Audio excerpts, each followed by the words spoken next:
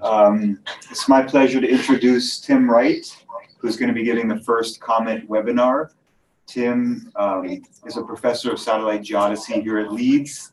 He's the co-director for the Institute of Geophysics and Tectonics, and he's also the director of COMET, which is the Center for Observation and Modeling of Earthquakes, Volcanoes, and Tectonics. You're probably familiar with some of his work. He's made major contributions in using satellite geodesy to understand deformation of the lithosphere, both with respect to earthquakes, interseismic deformation, volcanoes, and I could go on and on. But I'll give the floor to Tim. Thank you very much.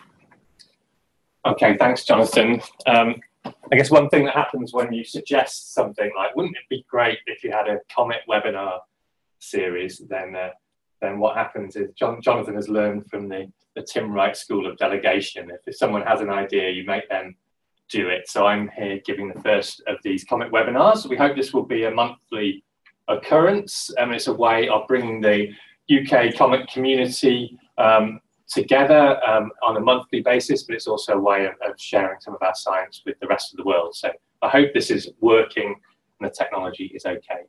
So I'm going to be talking about geodesy and really this kind of new era we're in now, where we have data everywhere of increasingly high quality, increasingly high spatial resolution and temporal resolution. And what can we learn about continental tectonics in particular, and in particular the rheology of continental lithosphere from those observations?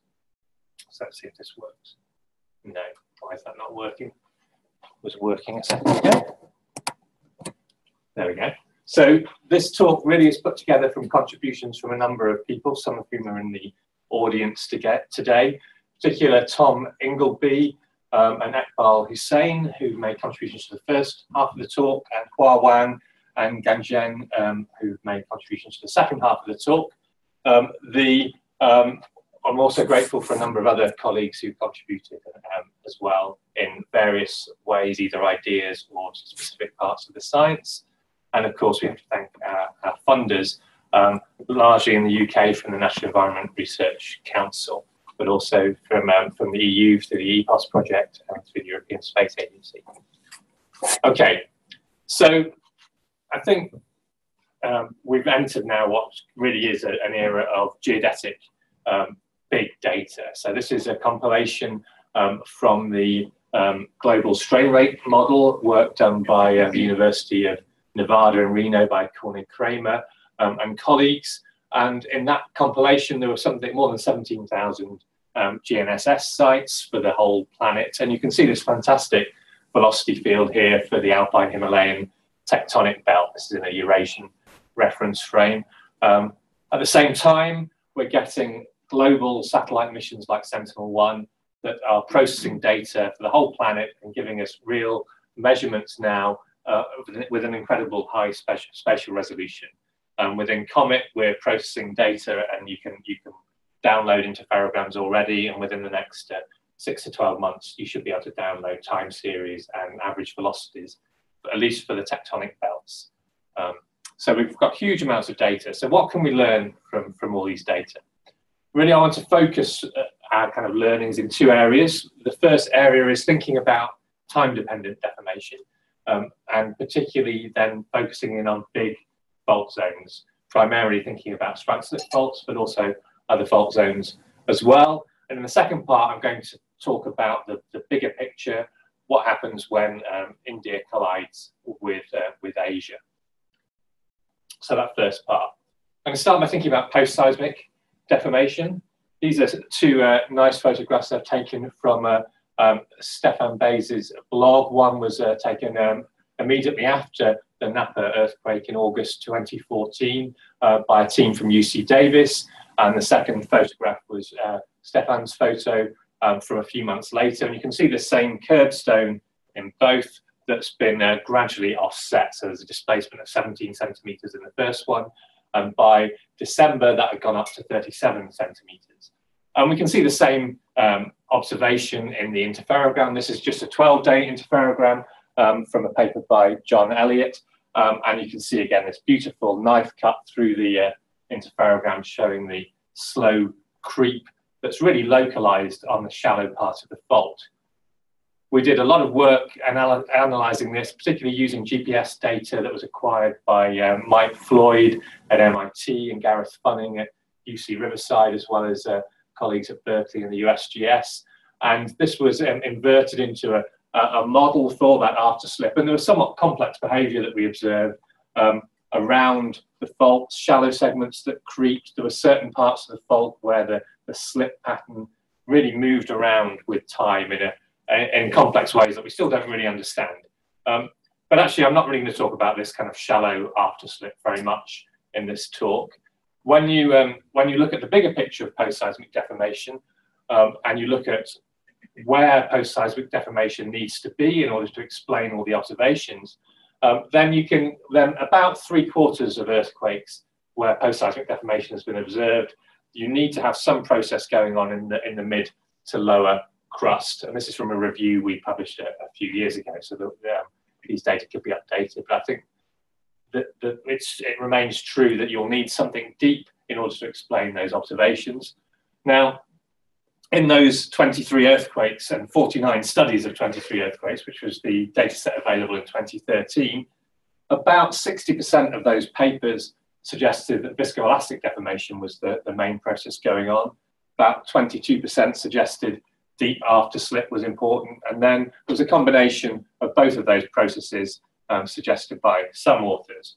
Of course, the problem with that as a statistic is it doesn't really reflect the mechanisms that are really going on in the earth.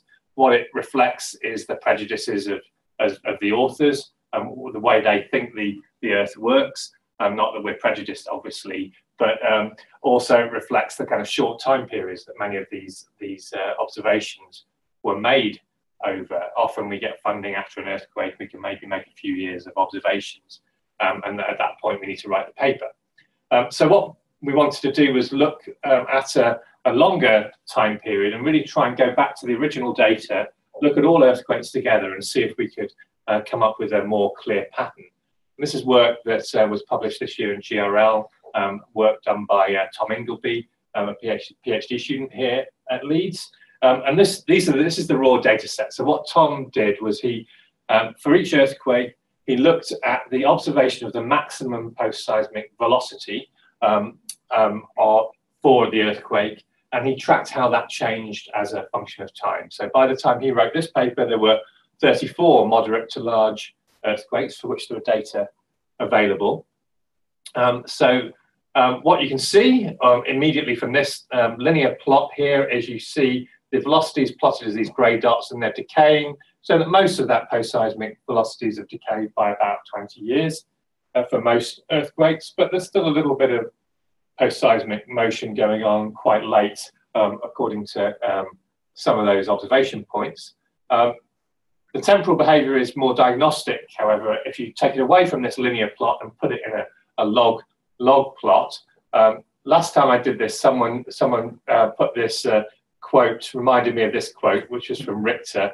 So Richter said he was lucky because logarithmic plots are a device of the devil. In this case, sometimes they are useful. They are a device of the devil, obviously, but sometimes they're useful, and they enable you to collapse data from different events onto a single axis, and you're not so much worried about a single order of magnitude in scatter. But it enables you to compare very small velocities down here on the rates of 1 millimeter per year or so with these much higher velocities, where we're talking 1,000 or millimeters per year or so up here, and allow us to compare those. And what we were surprised about was the simplicity of this pattern. What you can see is that all of those data points are between these two lines, which both decay at 1/t. They're linear in power law space, and it's true for the overall pattern. It's also true for individual earthquakes. These black dots are for the Parkfield earthquake. These are various GPS sites near the fault. And you can see over a very large range of timescales here, we've got that 1/t decay. What you can do then to take this a step further is say, actually, there's only really a single number you need to solve for each earthquake, which is a kind of scale factor that is whether it's 2/t or 110/t in the extreme cases. So for each earthquake where there are multiple time points, you can normalize it all to the average line, and then you get these blue dots here. So these are normalized, and what you see is a remarkably simple pattern where this is a fit using a modified Amori's law. That's essentially, for most of this curve, is 1/t, and those are the 95% confidence lines. And we can use this then to test those mechanisms for post-seismic deformation. What you can see immediately is that these observations are incompatible with a model of where we have uniform linear Maxwell rheology. So you can look at the early data, and here's a prediction from a linear Maxwell rheology. You would expect for 10 to 17 Pascal seconds, you can match the very early data, but you're under predicting the velocity later on. If you have a much higher viscosity, let's say 10 to the 21 Pascal seconds in red here, what you find is you under predict the early velocities, but you can match the very late velocities. This is kind of another way of saying, of making the kind of well-known observation that the effective viscosity increases with time. A lot of people have got around this using a Berger's rheology. So Berger's rheology enables you to have two different viscosities for the material. And what you see here is you effectively get a weak viscosity for the early part, and then you get a strong rheology that relaxes slower and later, and you get these kind of two humps. So you can fit most of the data points, but really you're not really satisfying this 1/t rule. So it's kind of, it can work, but it doesn't. It's not very satisfactory as a fit to the data, I would argue. On the other hand, if you use rate and state frictional afterslip, particularly if you use the simple steady state formula, then you get a prediction that matches the observation, and you predict this 1/t temporal decay very nicely. And just as a note, this is identical to the form of Amori's law for aftershock decay. So you just replace some of the terms there, and essentially it's exactly the same form of formulation. The other model that fits is a power law creep model where you have a narrow shear zone with, oops, what have you done? There we go. Is that you, Jonathan? Okay. Jonathan is operating the mouse pointer and trying to match my erratic movements of the green dot that the people in the audience can move. But apparently it's also quite noisy when he moves it. Anyway. So these predictions here, these different coloured lines, are for different values of the power law exponent. And what you can see is for n equals 1, of course, you just get the Maxwell rheology. And if you take, as n gets higher, you get closer and closer to that 1/t formulation, which is identical to the afterslip formulation. But you need a very, very high n. So you need n significantly higher than kind of 5 to 10 in order to match the data. And that's higher than people think from experimental values. Okay, so afterslip appears to be the most likely model for explaining at least the fastest part of the post-seismic deformation that we see. Some more recent work that we've been doing with Chu Chang suggests that actually perhaps when you're trying to explain the full spatial pattern, you need some combination of afterslip and viscoelastic, and particularly to explain the far field sites where the velocities might be smaller and longer lived. Second question that we've been thinking about, and this is work we've been thinking about with Akbar Hussain, largely the work of his PhD. Akbar's also in the audience today. And really the question here has been, do strain rates vary as a function of time throughout the seismic cycle? And the challenge we've got there as geodesists is that we've got 10 years or so of good data. And so can we use 10 years of good data to be able to say something about an earthquake cycle that might be 200 years long? So the trick we use in this case is to take a long fault, in this case the North Anatolian fault, that's failed at different times during its history. So in the east, it's failed in 1939, and most recently it's failed in the west in 1999 in a couple of earthquakes. And so by assuming that the system is similar along strike, that means that different locations in space have a different time to the most recent earthquake. So in 1939, if we're over here near Erzincan, the last earthquake was in 1939. So I'm trying to do maths in my head now. Was that 70 odd years ago to the data? And obviously we're now about 20 years since the Izmit earthquake, a bit less in the west. So we've got a range of different time observations. And so to address that, we have GPS data. We also have a huge amount of INSAR processing that was done by Iqbal during his PhD. This is really a Herculean effort to do all that processing. And what he did was use the MVSAT archive, processed those data to obtain average velocities from between 2003 and 2010. Each was processed using the STAMP software. He developed some iterative unwrapping techniques that you can read about in a very nice JGR paper. And that gives, and you can also then compare neighboring tracks. And so we think these are good to about 2 to 5 millimeters per year, depending on the track. And then we use the GNSS data from the global strain rate model to tie those all into a common Eurasian reference frame. And then we use that in a 3D inversion to solve and separate out the east-west velocities from the vertical velocities. We assume the north-south velocities are known from the GNSS. The INSAR is not very sensitive to north-south, and also most of the tectonics here is east-west. So I think that's a reasonable assumption in this case. So here are the east-west velocities, for which you can see this changing color very strikingly across the North Anatolian Fault. The vertical motions are not very systematic. You see localized effects, a lot of which are due to hydrology, and most of them are within 5 millimeters a year of zero. So if we have a closer look at that, what we then wanted to do is look at the North Anatolian Fault itself. And the key measurement we wanted to get out of here was a measurement of the strain rate, so the gradient of the velocity at the fault and how that strain rate varied in space. And so to do that, we took a series of profiles perpendicular to the fault, projected the velocity field from the INSAR and the GNSS onto that profile. And here's an example here from the west. And then we solved for the classic Savage and Burford screw dislocation model to obtain the slip rate and the locking depth, and we also accounted for the rotation of Anatolia in that formulation. Now, we're not saying that this is the right model and that these data are that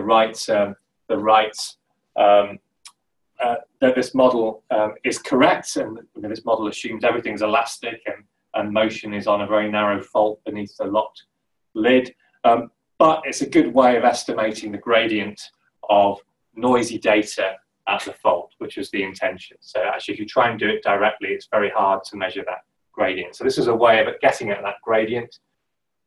It also enabled us in places where there's shallow creep. This is at Izmit Pasha here. We also added an additional parameter to solve for the rate of shallow creep. We could then strip that shallow creep out and just look at the effect from the deeper motion to get us the strain that's coming from that motion of the lower cross.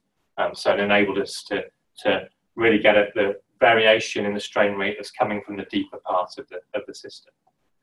And here are the profiles coming from the entire fault. So this is, there's what are the 20 profiles across the fault here. And you see what's instantly visible is how similar most of them are. You're seeing this arctangent shaped profile in a very consistent manner across the fault, the exception being the few places where there's a little bit of creep down here and also here post-seismically after the Izmit earthquake.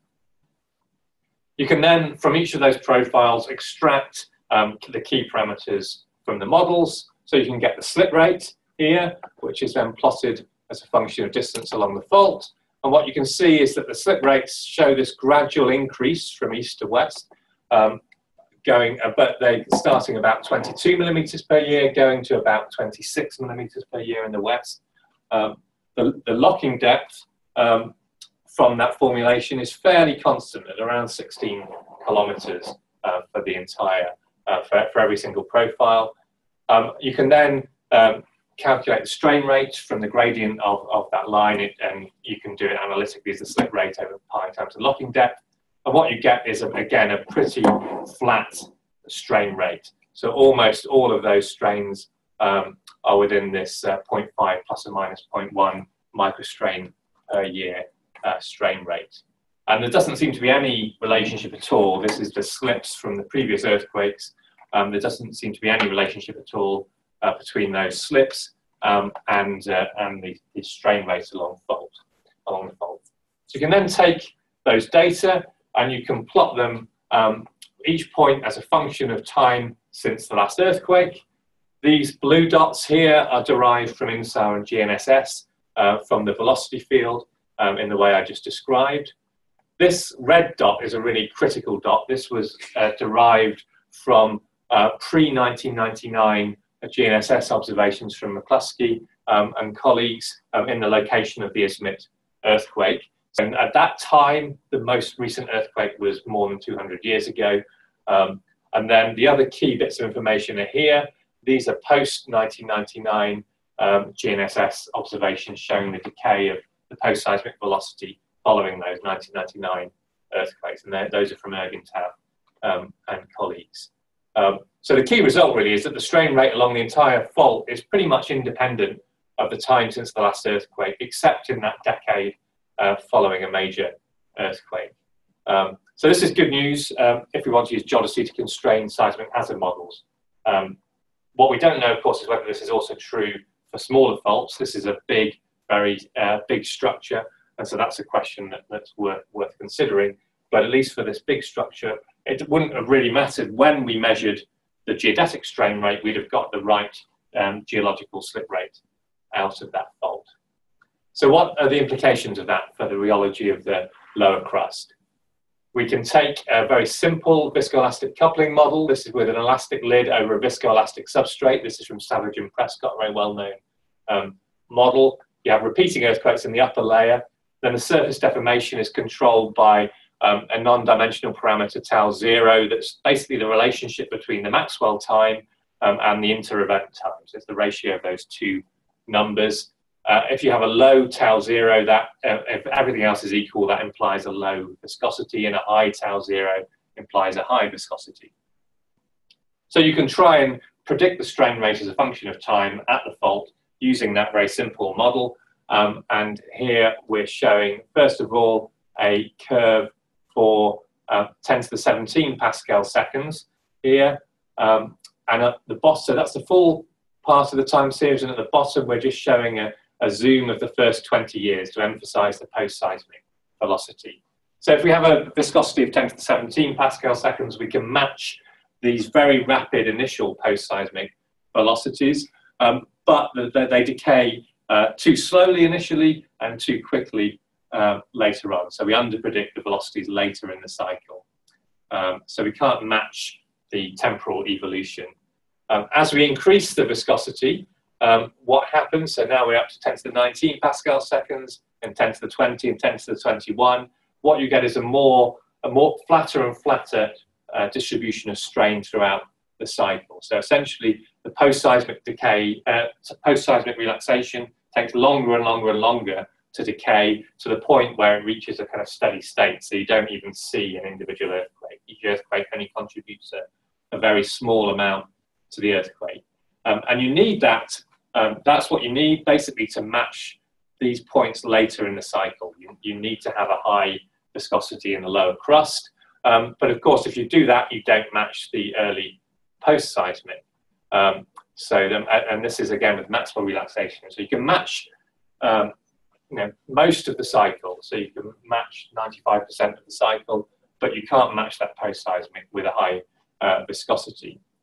If you want to match everything, what you can do is combine what we learned from the work with led by Tom Ingleby, and put a modified Amori's law type post-seismic decay in to simulate after slip for that initial part of the post-seismic period.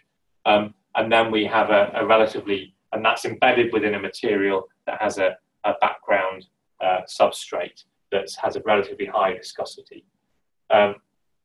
The details of this model may not be correct, and there may be other ways of doing this, but what essentially you need to explain these observations is something that will relax quickly to explain the post-seismic observations, and then something that doesn't relax at all, essentially to match the later part of the cycle. Something that relaxes very slowly here anyway.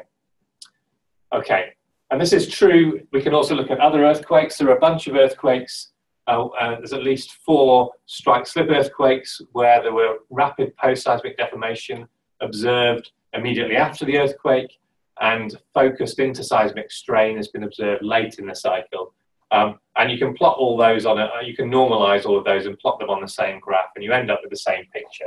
Essentially, you need to have a rheology around these big fault zones that gives you rapid post-seismic deformation and focused interseismic deformation. This is a compilation from a review paper led by John Elliott that was out last year. Okay, so that's part A of the talk, and the summary really, so the strain rate along the entire North Anatolian fault is independent of the time since the last earthquake, except in the decade following a major earthquake. So these short-term observations are representative, at least for the big faults, of the long-term seismic hazard. The apparent low viscosities that some people determine from post-seismic studies probably don't reflect the viscosity of the lower continental crust, which needs to be higher for these to get these strain concentrations late in the cycle. And you need after-slip or the relaxation of a high-end power law shear zone to explain most of the post-seismic strain history. And then you get out these relatively high viscosities for the lower crust of 10 to the 20 Pascal seconds. And that's a lower bound, so it could be much, much higher than that. Okay, part B. So the second part, I want to zoom out and think about continental scale deformation, and focusing again on this India-Asia collision. So this is one of the most well-known collision zones on the planet. It's the biggest deforming area on the planet. Here's India moving north, colliding with the Asian continent, creating earthquakes over a huge distance range here. So this is kind of the classic location for continental tectonics. Any model of continental tectonics needs to be able to explain what's going on in the India-Asia collision. So how have people tried to model this? So I'm slightly hesitant about going back to this kind of very long-lived kind of controversy, but actually I think it's a useful framework in order to be able to explain how people have thought about the India-Asia collision. So one way is that people have used is to think about it as basically like plate tectonics. You break up the zone into a number of crustal blocks.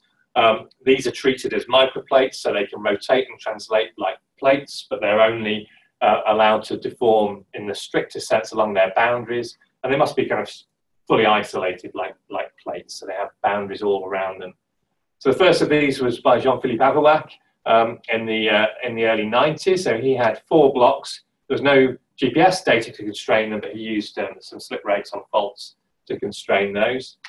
When the first GPS data came out, then Chen et al. In the early 2000s published a 4-block model as well, but allowed those blocks to deform, which is cheating again, isn't it, really, I think. But so there's 4 deforming blocks there. Thatcher in 2007 had 11 blocks with 349 GPS data. Lovelace and Mead published a 24-block model that also included internal deformation to model 731 GPS sites in 2011. And this year, there's a 30-block model that's just come out from Wang et al. In GJI that's constrained. In fact, they fit the 1,854 GPS better than the noise of the GPS data, which is always good. So, I mean, obviously, the observation here is that the more observations we're getting, the more blocks we're needing to match the data. So the smaller those crustal blocks need to be. You could argue that was also useful because it's giving us information about more and more faults within that. So the alternative approach has been to use viscous continuum models. and this was pioneered by England and Houseman. This is the first model of the India-Asia collision, again not constrained with GPS data, but they were really thinking about modelling the topography. So this was a simple thin viscous sheet. Neal and Houseman in 1997 adapted this and included a rigid terrene basin to try and explain the low topography there, and also the strain and the mountains in the Tian Shan. Flesch et al. In JGR 2001 started to use GPS data, and at that point there were about 350 GPS sites, and they actually solved for the spatial variations. It was still a thin viscous sheet model, but they allowed the strength parameter, so the effective viscosity, to vary in space. More recently, Leckman and others in JGR used a few more, about 550 GPS data. They tried to build a 3D viscous model that had various strong blocks, but also weak faults within it. So it's sort of a similar pattern to the block model, really, here. As the data has got better, and actually in this case, as computers have got faster, there's more and more complexity gone into these models to try and explain the observations. So what I wanted to do was try to take a step back at that and see what actually are the key features of the data that any of these models needs to be able to explain. So here's one version of the strain field. This is from the global strain rate model, and you can see here a very nice velocity field with, and I'll describe it in some later figures. It's worth noting that the GPS observations are still relatively sparse here, so there are some large gaps in the data, and even where they look dense, often the spacing is larger than 50 kilometers. So it's a relatively sparse field. There are a couple of ways of improving that. One has been to try and use INSAR to fill in some of those gaps. I've got a couple of examples here. One we published a few years ago looking at Western Tibet using, and one that's in prep at the moment looking at the South Central Tibet. But actually the details of it here don't really change the story very much for Tibet.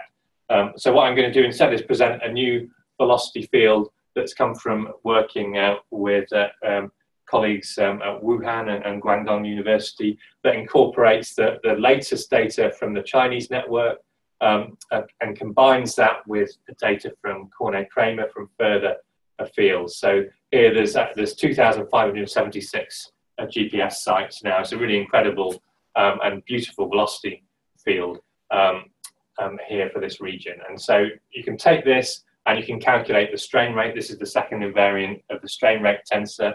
So it's really the magnitude of the strain. But what I want to do is kind of go through this and think of what I think are the key observations that any successful model needs to be able to match. I think the first is that there are relatively large non-deforming regions, undeforming regions. I could have included India, of course, in that, which is the biggest of them all. The Indian plate has some internal deformation, but very little compared to the other side of the India-Asia collision. But you've got the Tarim Basin, the Sichuan Basin, the South China Block, the Ordos Block, etc., that really don't appear to have a lower strain rate than some of the other regions. At the same time, there are regions of relatively high strain that are focused around some of the major faults. You see it particularly well in the Himalayan frontal thrust and the Saigang fault here, and also around the Tian Shan and the Altintag and the Jianshui fault. Apologies for my pronunciation to all my Chinese colleagues. You see it also in profiles along individual faults. So here's a series of profiles along the Altintag and Haiwan fault here, going along the bottom here. Hopefully you can link the individual profiles to each other, to their locations. What you see here is the strain concentrations are all relatively similar, but the magnitude of the velocity of the fault varies as you, so here it's around just about 1 millimeter per year. In the central part of the Altintag, it's around 8 millimeters per year, and this is about 5, and it decays down to about 3 or 4 by the time you're at the Haiwan fault. And so these strain rates vary along strike. It's also worth noting that these strain concentrations an end in a way that you don't see it in block models. There are also areas of diffuse strain, so we could take the central part of Tibet and up here out towards Mongolia, these large regions where the strain appears to be distributed. There are some possible localizations here, but we don't have too much faith in those based on the noise in the data. There are essentially large regions of diffuse strain. You can see that again in some of the profiles. Here are the locations of profiles. These are blue one here is TP1, which goes across there. The red here is TP2. And if you take the interior part of the plateau, you could basically draw a straight line through that, and you wouldn't really see any individual strain concentrations until you get to the Himalayan frontal thrust or the Altimtal here. Similarly, if you took this green line here, that's this one here, you've got a very smooth, long wavelength distribution of velocities. There's no clear strain concentrations. The next key observation is the dilatation of the high plateau, and this is also observed in a nice paper by G et al., published in 2015 with an earlier version of the Chinese velocity field. What's plotted here is the dilatation rate. So these bright yellow to white colors are areas that are dilating, and therefore the crust is thinning. This black line is the 4,750 meter contour, and there appears to be a reasonable correspondence between these high areas of the Tibetan plateau and the areas that are dilating. And this is something that's been also observed in earthquakes. The rates of that dilatation, these are two regions that were defined in this paper by G et al. For North Tibet, South Tibet, and we get very similar numbers to them, around 7 to 9 nanostrain in northern Tibet and 5 to 7 in southern Tibet. There doesn't appear to be any significant difference between North and South Tibet in the dilatation rate, which suggests that geometric spreading over the frontal thrust isn't the cause of that. I'm getting some smirks from Tim Craig in the audience, who may disagree at the end. Okay, so that's the fourth key observation. So how do the various models stack up then if we look at those observations? Well, both block models and continuum models can give you large undeforming regions. For continuum models, you have to it's somewhat ad hoc. You have to impose strength contrasts, or there are in some cases there are locations where there are undeforming regions because there are no forces on them. But to make the Tarim Basin, for example, you need to make it stronger. Strain focused around some major faults. So block models, of course, give you strain concentrations, but they completely isolate these crustal blocks, and they would have rates, at least for strike slip faults, where the faults the rates of motion should be entirely predicted by the location of the plate boundary and the Euler pole, and that doesn't work for the big faults in Tibet. Continuum models, of course, also don't give you these strain concentrations around faults. Again, without imposing weak zones or other features. Areas of diffuse strain, really block models can only do this if you make the blocks very small, and so what the diffuse strain becomes the elastic strain field from the interactions of the faults along the boundaries. So if the blocks are big, then you don't get areas of diffuse strain. So continuum models, of course, do this. This is what they're really good at. And the dilatation of the high plateau, really in block models, again, that's quite hard to do. You could do it with lots of making your blocks very, very small. There'd be there's no dynamics, no real physics in these block models. You can fit all the data, but they're not really telling you why that's happening. Continuum models can do it. You need, of course, a change in the force condition in order to do it. It wouldn't necessarily do it in steady state.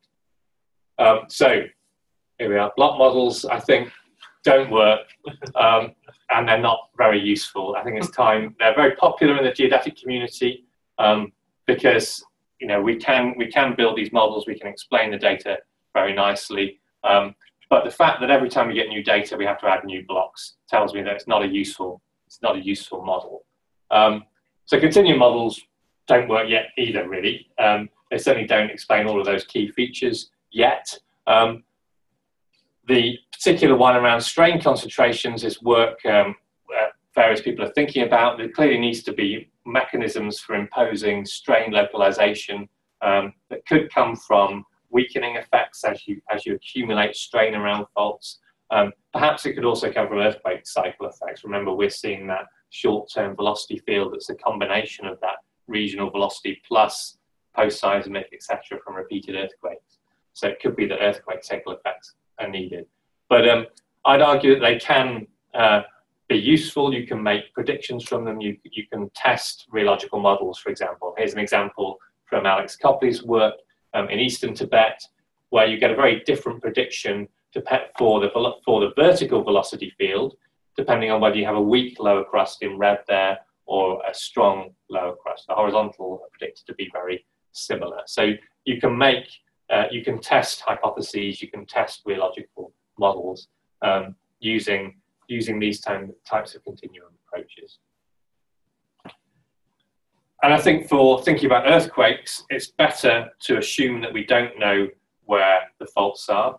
We're continually surprised by earthquakes that happen on faults that we either didn't know about or where we'd underestimated the hazard.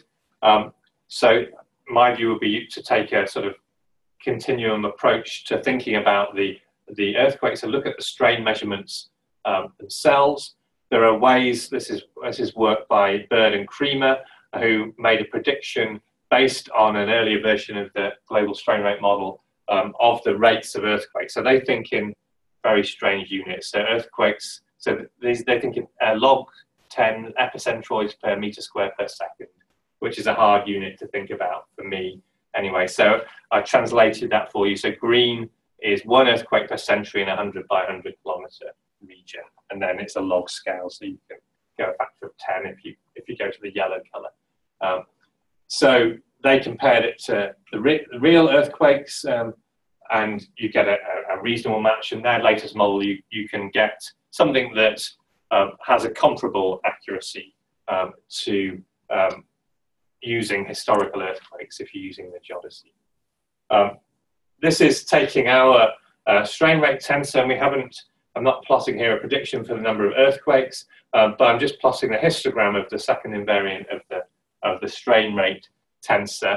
And you can see that around more than half the region is straining at rates greater than 10 nanostrains per year. So this is, our error bar in here is probably around 4 or 5 nanostrains per year. We wouldn't be confident in saying anything was straining much beyond that in this region. So 10 nanostrains per year, you can do a simple cost drop calculation. You need at least 10 to the 19 Newton meters of earthquakes within 100 by 100 kilometer block in a layer that's 15 kilometers thick per 100 years. That's the kind of rate of earthquakes that you'd be generating. So that's, for example, 1 magnitude 6.6 earthquake.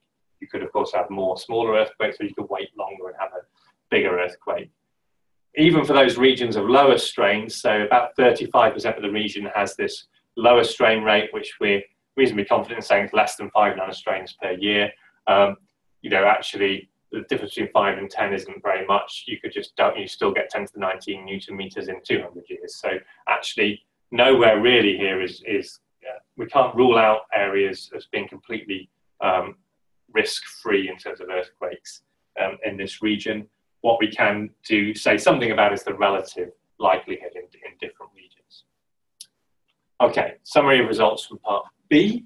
So the present day strain rates show these large undeforming regions, strain localization, regions of diffuse deformation, and the dilatation of the high plateau. Block models don't work and are not useful. Continuum models don't work that well, but can be useful in helping us test rheological models. We need, I think, to develop models that incorporate strain localization and or include earthquake cycle effects. And that's, I think, where the modeling needs to go. High resolution measurements of strain will, I think, be increasingly important for improving earthquake hazard models. And so I'd end with a kind of final thought. So, if you take a fault zone, what you might, what the mayor might want to know. Actually, the first thing they normally want to know is when is the earthquake going to happen, and we can't tell them that. But more questions we can answer. How likely is an earthquake to damage my city? What type of earthquake might happen here? And to answer that, we need to know a bunch of things, right? We need to know the slip rate, the size of dates of previous earthquakes, locked, whether it's locked or creeping. We need to know that not just at the surface, but for the entire fault plane. We might want to know the temperature, the viscosity, the composition of the rocks, the fluids that are there.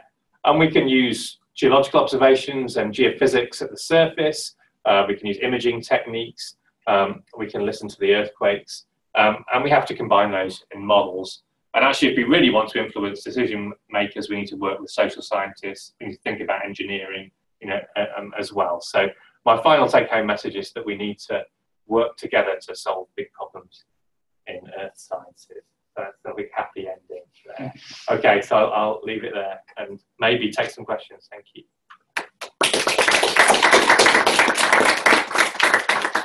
People still watching, or are they just... They've increased. The advantage of being online is they can also do their email at the same time. So, okay, turn the volume down. Right, are there questions in the room or online? Oh, so I have to, okay. Can you do it? Yeah, sure. Please click on the Yeah, sorry. chat. Yes, still watching. Great. Thanks, Emily. I'm really impressed that it's made it all the way to Menlo Park. Any questions? Maybe not a question, but a comment. I think your argument that it's actually better not to know where the faults are, but more important to know where it's straining instead, is actually quite relevant to the engineers and the probabilistic hazards modelers as well, because they don't actually know where the faults are either, and it's not actually required to do probabilistic hazard assessments. And in fact, I think that's a much better way of doing it than if you know where the faults are often. Great. Yeah, so I think that's right. I think we could know, you can put in these regional sources kind of in those hazard models, and I think that's probably the way to go. Right, so we have a question from Chris Jackson. What additional data types would be useful, or is it simply a case of more measurements from existing data types? That's a hard question. What do you think, Chris? No, I think it would be what we really, I'd like is more direct or more observations of what's going on in the lower crust. I think that's the key location that's linking what we see in terms of the deformation to what's happening in the earthquakes. So for example, seismic imaging of the kind of work that you do, Chris, of big fault zones. What happens to big strike slip faults beneath them? Beneath the yes, indeed, deep seismic profiling would be useful. And, this is very strange having this interactive way, but also kind of geological observations, more information from boreholes, more samples from deep parts of fault zones, more laboratory experiments I haven't really talked about at all, more models, more data. And I'm very data driven, but I think that in the end, one collects data to be able to test hypotheses. And so we need the modelers to kind of look at this latest generation of observations and kind of work out how to explain it. Okay. Oh, right. So next. Someone asked if Ekbal could repeat what he had said. So Ekbal's comment really was that the earthquake engineers find it useful to have these distributed sources as well, actually. So you can either put in faults where you know them, or you can put in distributed sources, and actually that could be a useful approach. Right. Okay. Yes. So Sam cleverly noticed the strip of negative dilatation across the center of Tibet, and he's pretty sure he sees normal faulting earthquakes right across the region. Is he sure that the geodetic data are accurately recovering the dilatation field across there?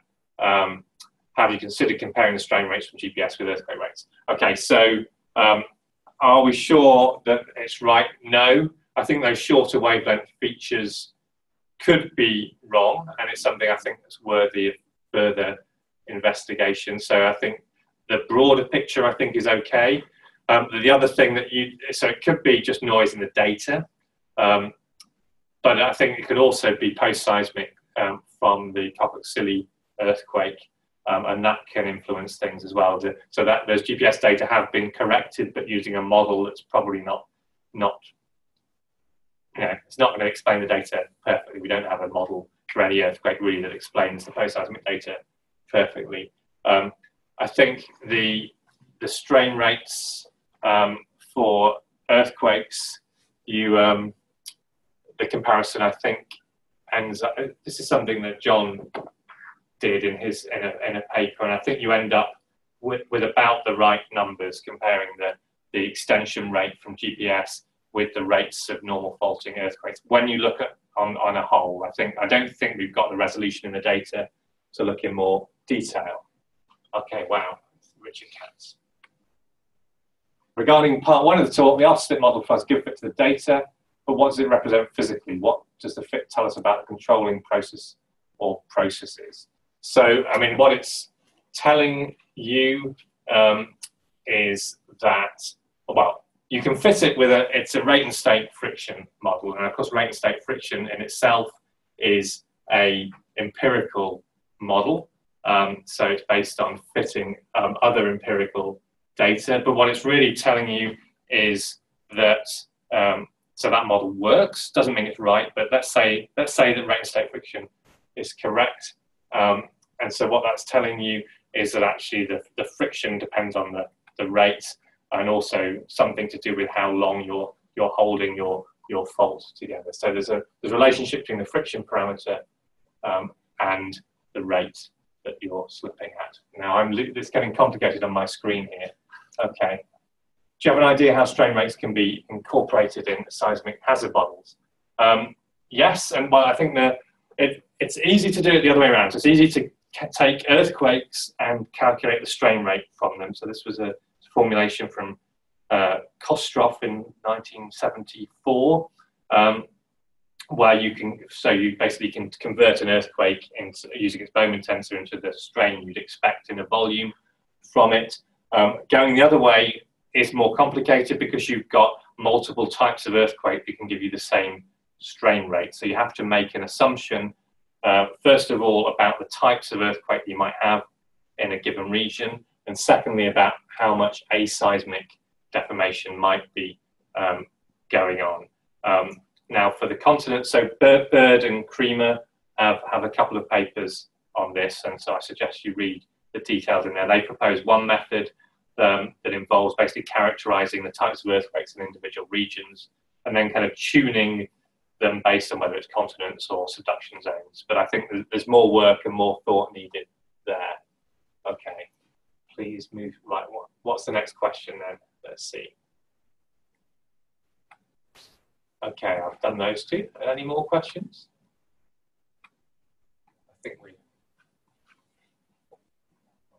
any more in the room? Thank you, Tim. Okay, well, thank you all for coming. Do we know who's giving the next one, Jonathan? No, stay tuned to the COMET website. We'll announce it via the listservs and the Twitterverse. Okay, so we identify an institution. Oxford University is going to be hosting the next COMET. They don't know this yet. Thank you, Oxford. And yes, Jonathan and Marco will be in touch.